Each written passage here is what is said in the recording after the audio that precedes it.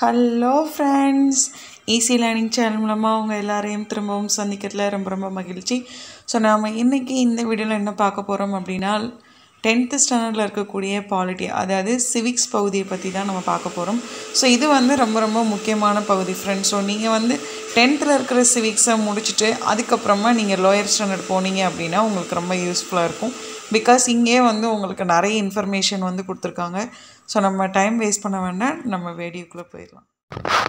Okay friends, so நம்ம last வீடியோவில் Indian constitution, அதாவது இந்திய அரசியலமைப்பு எப்படி உருவாச்சு, ஸோ யார் யார் அந்த உறவுக்குழுவோட தலைவராக இருந்தாங்க, ஸோ அரசியல் நிர்ணய சபை எப்படி அரசியலமைப்பை எழுதுனாங்க, ஸோ அதில் இருக்கக்கூடிய முகவுரை, அதுக்கப்புறமா எப்படி எல்லாம் நம்ம இந்தியன் சிட்டிசன்ஷிப்பை பெற முடியும், எப்படியெல்லாம் இந்தியன் சிட்டிசன்ஷிப்பை இழக்க முடியும் அப்படின்றத ஃபுல்லாக பார்த்துட்டோம். ஸோ இந்த வீடியோவில் ரிமைனிங் போர்ஷன்ஸ் நம்ம பார்க்க போகிறோம். ஸோ அதில் ஃபஸ்ட்டு என்ன அப்படின்னா அடிப்படை உரிமை தான். ஸோ அடிப்படை உரிமை அப்படின்னாலே என்னென்னா ஃபண்டமெண்டல் ரைட்ஸ். ஸோ இந்தியாவில் பிறந்த இந்திய குடிமகனாக அங்கீகரிக்கப்பட்ட ஒரு இந்திய குடிமகனுக்கு எப்போ அவங்களுக்கு கிடைக்க வேண்டிய அடிப்படை உரிமை பாதிக்கப்படுதோ அந்த உரிமைகளை அவங்க சட்ட ரீதியிலாக அவங்களால திரும்ப பெற முடியும். ஸோ அந்த ரைட்ஸை பற்றி சொல்கிறது தான் இந்த அடிப்படை உரிமைகள்.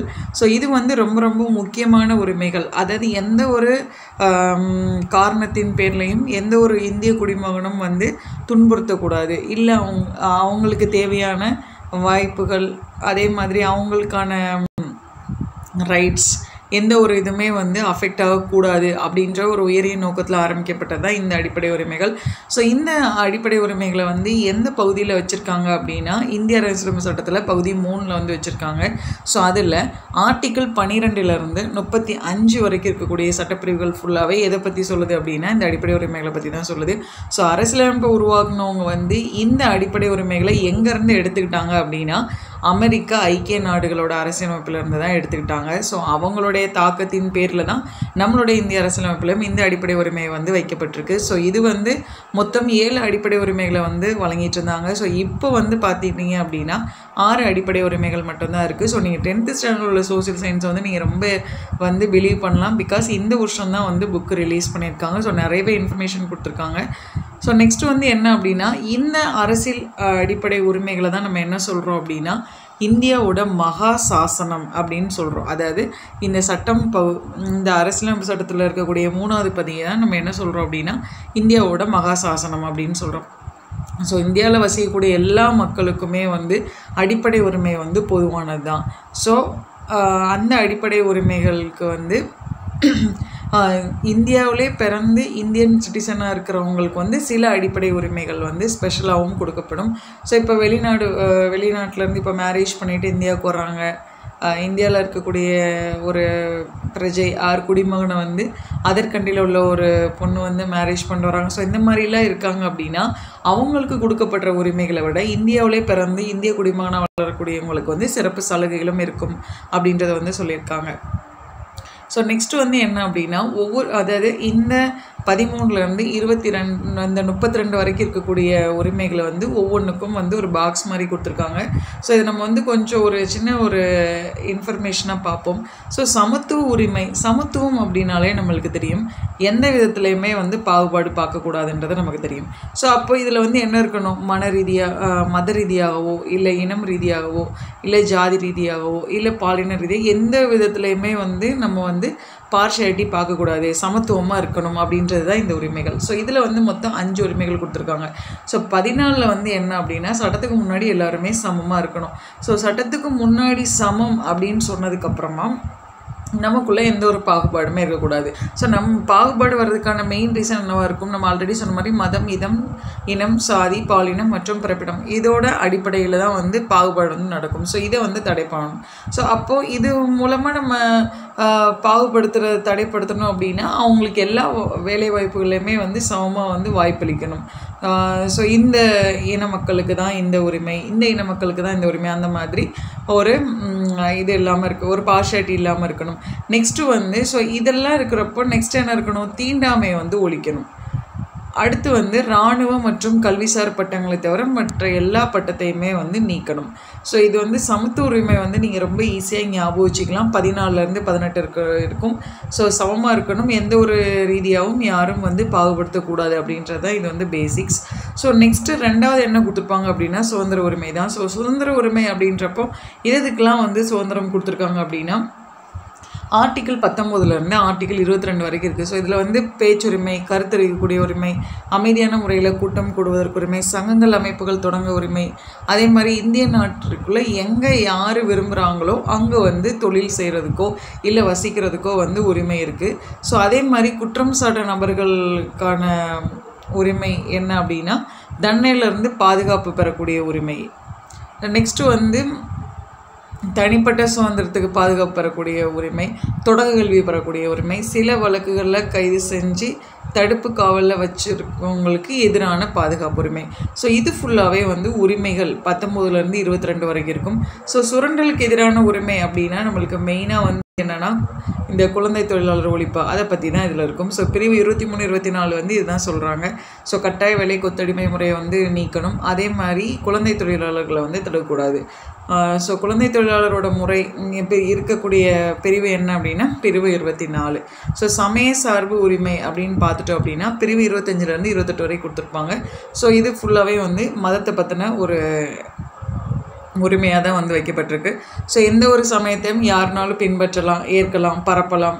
ஸோ சமய விவகாரங்களை வந்து நிர்வகிக்கக்கூடிய உரிமை, எந்த ஒரு மதத்தையுமே பரப்பணும் அப்படின்னா அதுக்குன்னு சொல்லி எந்த ஒரு வரி செலுத்தணுன்ற அவசியம் வந்து இந்தியாவில் கிடையாது. ஸோ மதம் சார்ந்த கல்வி நிறுவனங்களை வந்து நம்ம நடத்தலாம். ஸோ அங்கே நடக்கக்கூடிய வழிபாடு, அறிவுரை நிகழ்வுகளையும் அது நடத்துறதுலேயும் எந்த ஒரு பிரச்சனையுமே இல்லை. ஸோ கல்வி கலாச்சார உரிமை அப்படின்னா இது முழுக்க முழுக்க வந்து படிப்பு பற்றி தான் வந்து கொடுத்துருப்பாங்க. ஸோ 29, 30. ஸோ 32 வந்து என்ன அப்படின்னா தனிப்பட்ட ஒருத்தரோட அடிப்படை உரிமைகள் வந்து பாதிக்கப்படும் போது அவங்க வந்து நீதிமன்றத்தை அணுகி அவங்களுடைய உரிமையை வந்து பெற்றுக்கலாம். ஸோ இது ஃபுல்லாகவே வந்து உரிமைகளை பற்றி கொடுத்துருப்பாங்க. ஸோ இது வந்து ஒரு மொத்தமாக 6 வந்து கொடுத்துருப்பாங்க. சமத்துவ உரிமை, சுதந்திர உரிமை, சுரண்டலுக்கு எதிரான உரிமை, சமய சார்பு உரிமை, கல்வி கலாச்சார உரிமை, அரசியலுக்கு உட்பட்டு தீர்வு காணும் உரிமை. ஸோ இது ஃபுல்லாக கொடுத்துருப்பாங்க. ஸோ 1978 வருஷத்தில் 44வது அரசியலமைப்பு சட்ட திருத்தப்படி அடிப்படை உரிமைகள் அப்படின்ற ஒரு பட்டியலில் இருந்து சொத்துரிமையை வந்து நீக்கம் பண்ணியிருப்பாங்க. ஸோ அதனால தான் நம்ம 13லேருந்து 32 பார்க்கும்போது 31வது பிரிவு மட்டும் இருந்திருக்காது. ஸோ அந்த பிரிவு வந்து சொத்துரிமையாக இருந்தது. அதை வந்து இப்போ எந்த பிரிவில் வச்சுருக்காங்க அப்படின்னா 300A அப்படின்ற ஒரு பிரிவில் வந்து வச்சுருக்காங்க. ஸோ எந்த பகுதியில் இருக்குது அப்படின்னா 12வது பிரிவில் வந்து இருக்குது. ஸோ 12 300A அப்படின்றத வந்து ஞாபகம் வச்சுக்கோங்க. ஸோ நெக்ஸ்ட்டு வந்து என்ன பார்க்க போகிறோம் அப்படின்னா அரசியலமைப்புக்கு உட்பட்டு தீர்வு காணக்கூடிய உரிமை பற்றி தான் பார்க்க போகிறோம். ஸோ 1ஆம் ஜான் இவர் வந்து ரொம்ப முக்கியமான ஒரு நபர். ஸோ இவர் வந்து இங்கிலாந்து சார்ந்தவர். ஸோ இவர் வந்து உரிமைகளோட பட்டயமே மகாசாசனம் அப்படின்றத வந்து சொல்லியிருக்காரு. ஸோ இதுதான் வந்து குடிமக்களோட அடிப்படை உரிமைகளோட தொடர்பு உடையக்கூடிய முதல் எழுதப்பட்ட ஒரு ஆவணம் என்ன அப்படின்னா 1ஆம் ஜான், இங்கிலாந்தை சேர்ந்த மன்னர் 1ஆம் ஜான் அவர்கள் வெளியிடப்பட்ட மகாசாசனம், அதாவது உரிமைகள் பட்டயம். ஸோ அரசியலமைப்புக்கு உட்பட்ட தீர்வு காணும் உரிமை அப்படின்னா இந்த உரிமை வந்து சட்டப்பிரிவு 32 வந்து வச்சுருக்காங்க. ஸோ நீதிமன்ற முத்திரையோட நீதிமன்றத்தால் வெளியிடப்படக்கூடிய கட்டளை மற்றும் ஆணை, இது ரெண்டையும் தான் நம்ம என்ன சொல்கிறோம் அப்படின்னா நீதி பேராண்மை அப்படின்னு சொல்கிறோம். ஸோ இதில் வந்து சில சட்டங்களை நிறைவேற்றாமல் தடை செய்கிறதுக்கு வந்து நீதிமன்றத்தால் வெளியிடப்படக்கூடிய ஒரு ஆணையம். ஸோ உச்ச நீதிமன்றம், உயர் நீதிமன்றம் இவங்க 2 பேருமே இந்த 5 வகையான நீதி பேராணைகளை வெளியிடுறதுக்கான அதிகாரத்தை வந்து பெற்றிருக்காங்க. ஸோ அது என்னென்ன அப்படின்னா ஆட்கொணர்வு நீதி பேராண்மை, கட்டளையுறுத்தும் நீதி பேராண்மை, தடையுறுத்தும் நீதி பேராண்மை, ஆவணக்கேற்பு நீதி பேராண்மை, தகுதி முறை வினவும் நீதி பேராண்மை. இந்த 5 பேராண்மையுமே வந்து இந்த 2 நீதிமன்றங்களுக்குமே வந்து இந்த உரிமையை வந்து கொடுத்துருக்காங்க. ஸோ நீதி துறை அப்படின்றது வந்து அரசியலமைப்போட பாதுகாவலன் அப்படின்றத வந்து யார் சொல்லியிருக்கா அப்படின்னா டாக்டர் PR அம்பேத்கர் தான் சொல்லியிருக்காரு. ஸோ இவர் வந்து இந்த அரசியலமைப்பை வந்து என்ன சொல்லியிருக்காரு அப்படின்னா இந்திய அரசியலமைப்போட இதயம் மற்றும் ஆன்மா தான் வந்து இந்த சட்டப்பிரிவு 32 அப்படின்றத வந்து சொல்லியிருக்காரு. ஸோ இது வந்து ஒரு மிக முக்கியமான வாக்கியம் ஃப்ரெண்ட்ஸ். ஸோ இதை வந்து நீங்கள் பார்த்துக்கோங்க, இதயம் மற்றும் ஆன்மா.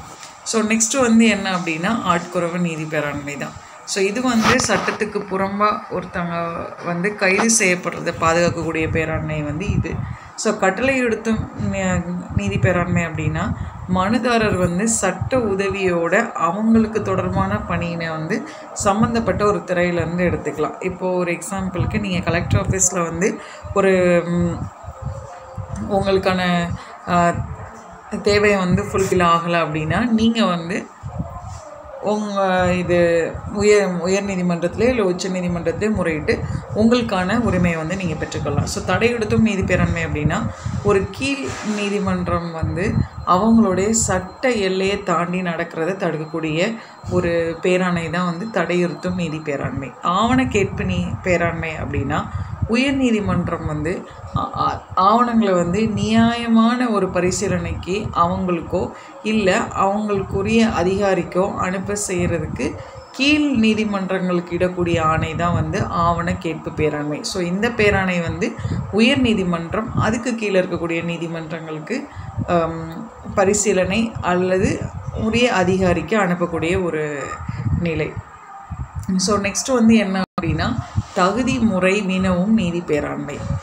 ஸோ இந்த பேராணை வந்து என்ன அப்படின்னா சட்டத்துக்கு புறம்பாக யார் தகாத முறையில் வந்து அரசு அலுவலகத்தை கைப்பற்றணும்னு நினைக்கிறாங்களோ அதை தடை செய்கிறதுக்கான ஒரு பேராணை தான் வந்து இந்த பேராணை. ஸோ அடிப்படை உரிமைகளை வந்து எப்போல்லாம் நிறுத்தி வைப்பாங்க அப்படின்னா இந்திய அரசியலமைப்பு சட்டப்பிரிவு, அதாவது 352, 356, 360 இது மூணுமே வந்து குடியரசுத் தலைவருக்கான அவசரகால பிரிவு, அதாவது எமர்ஜென்சி ஆக்ட் அப்படின்னு சொல்லுவாங்க. ஸோ இதில் 352 கீழே குடியரசுத் தலைவரோட அவசர நிலை அறிவிக்கப்பட்டாங்க அப்படின்னா இந்திய அரசியலமைப்பு சட்டம் 19 கீழே இந்த உத்தரவாதம் வந்து அளிக்கப்படும். அப்போது சுதந்திரம் வந்து அதாவே வந்து ஸ்டாப் ஆயிரும்.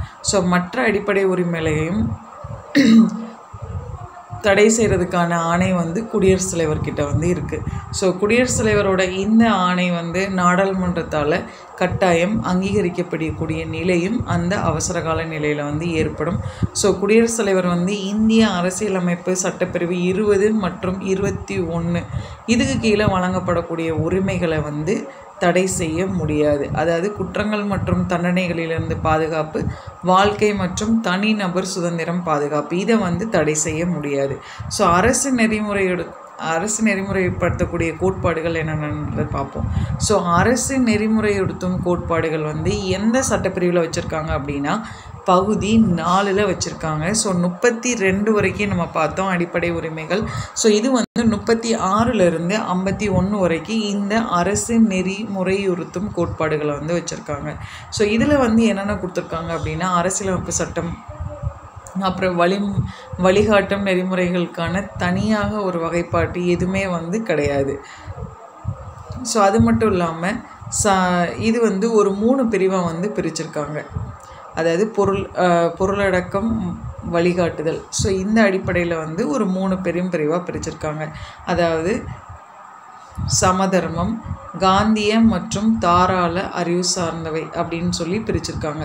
ஸோ இந்த கொள்கையை வந்து நீதிமன்றத்தால் வலுக்கட்டாயமாக செயற்படுத்த முடியாது. ஆனால் இது வந்து ஒரு நாட்டை நிர்வகிக்கிறதுக்கு ரொம்ப அவசியமான கொள்கை இந்த 3.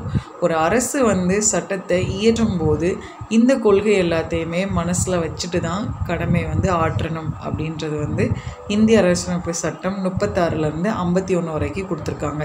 ஸோ இதைத்தான் வந்து டாக்டர் B.R. அம்பேத்கர் அவர்கள் வந்து இந்த சட்டத்தை என்ன சொல்கிறார் அப்படின்னா புதுமையான சிறப்பம்சம், அதாவது இந்திய அரசியலமைப்போட புதுமையான சிறப்பம்சம் அப்படின்றத வந்து சொல்லியிருக்காரு. ஸோ இதோட முக்கியமான நோக்கம் என்ன அப்படின்னா சமுதாய நலனை மக்களுக்கு தரக்கூடிய தான் வந்து இதோட முக்கியமான நோக்கம் அப்படின்றதையும் வந்து விரிவிச்சிருக்காரு. ஸோ அரசு நெறிமுறைப்படுத்தும் கோட்பாடுகள் அப்படின்னா 36லேருந்து 51 வரைக்கும் பகுதி 4 சட்டப்பிரிவில் வந்து இருக்குது. ஸோ அதை ஞாபகம் வச்சுக்கோங்க. ஸோ ரெண்டாவது வந்து 2002 வருஷத்தில் 86வது அரசியலமைப்பு சட்ட திருத்தம் மூலயமா இந்திய அரசியலமைப்போட பிரிவு 45 திருத்திட்டு 21A பிரிவுக்கு கீழே என்ன வச்சுருக்காங்க அப்படின்னா தொடக்க கல்வி அடிப்படை உரிமையாக சேர்த்துருக்காங்க. ஏன்னா தொடக்க கல்வி வந்து ரொம்ப ரொம்ப முக்கியம். ஸோ இந்த திருத்தம் வந்து மாநில அரசுகள் முன்பருவ மழலையர் கல்வி, அதாவது yearly childhood care and education, WECன்னு சொல்லுவாங்க. ஸோ 6 வயது வரை இருக்கக்கூடிய குழந்தைகளுக்கு வந்து வழங்கணும் அப்படின்றது தான் வந்து இந்த அரசியலமைப்பு சட்ட திருத்தத்தோட நோக்கம். ஸோ வேறுபாடுகள் வந்து கொடுத்துருப்பாங்க. ஸோ அது வந்து நீங்கள் பார்த்துக்கோங்க. ஸோ நெக்ஸ்ட்டு வந்து அடிப்படை கடமைகள், ஃபண்டமெண்டல் டியூட்டிஸ்.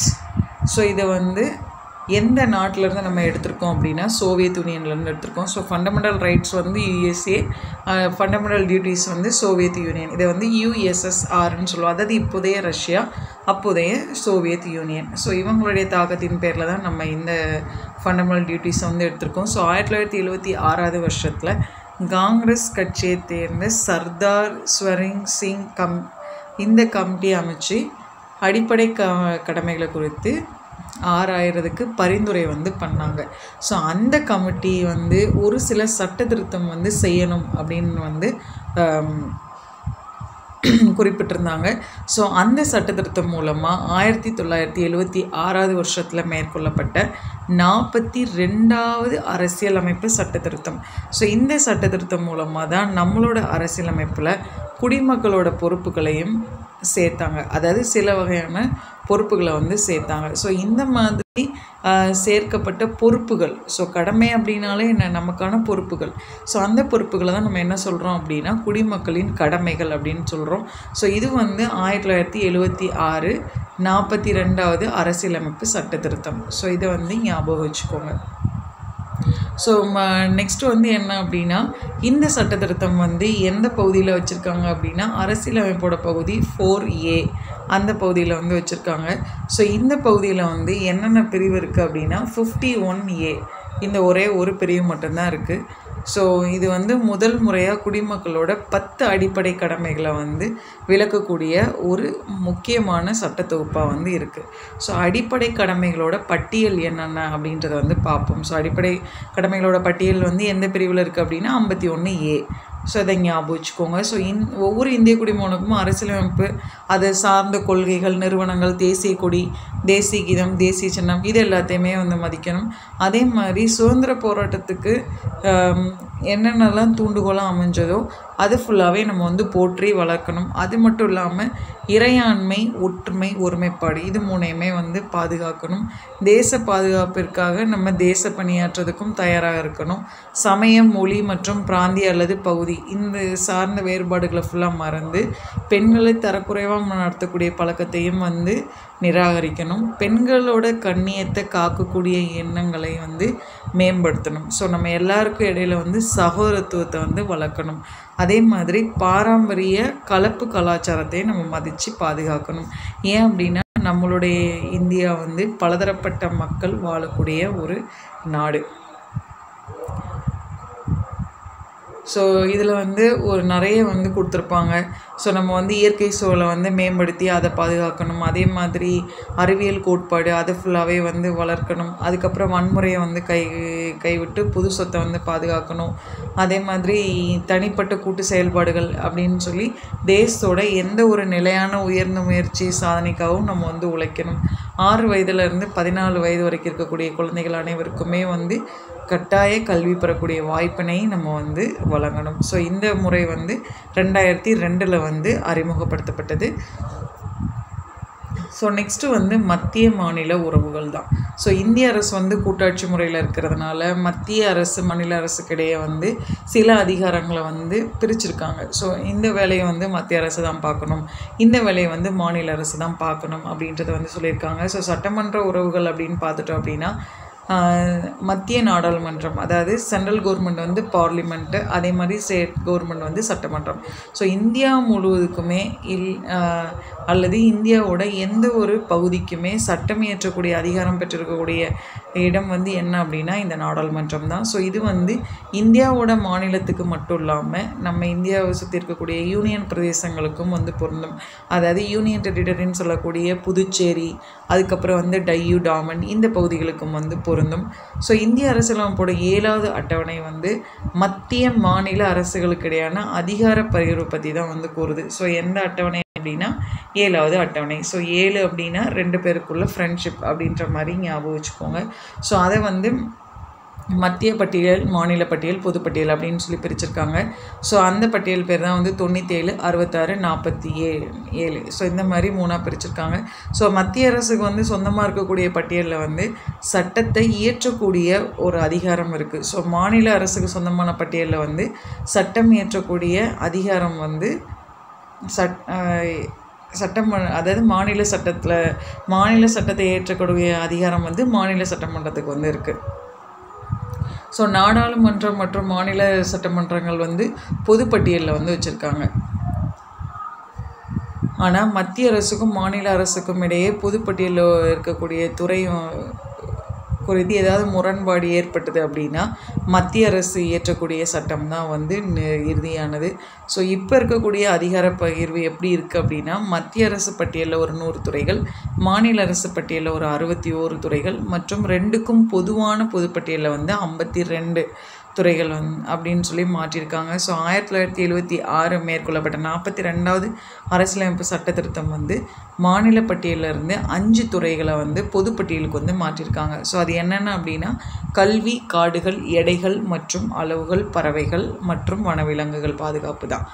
அது மட்டும் இல்லாமல் உயர் நீதிமன்றம், உச்ச நீதிமன்ற அமைப்புகளை தவிர வேறு எந்த நீதிமன்றத்தோட நீதி நிர்வாகம் இது எல்லாமே சேர்ந்தது வந்து 1976 வருடத்தில் மேற்கொள்ளப்பட்ட 42வது அரசியலமைப்பு சட்ட திருத்தம் தான்.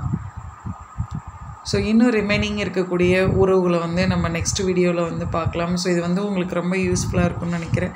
ஸோ நீங்கள் இந்த வீடியோ பார்த்தீங்க அப்படின்னா உங்களுக்கு ஃபுல் டாப்பிக்கை படித்த ஒரு ஃபீலிங் வந்து இருக்கும். ஸோ அடுத்த வீடியோவில் இன்னொரு இன்ஃபர்மேஷனோட உங்களை சந்திக்கிறேன்.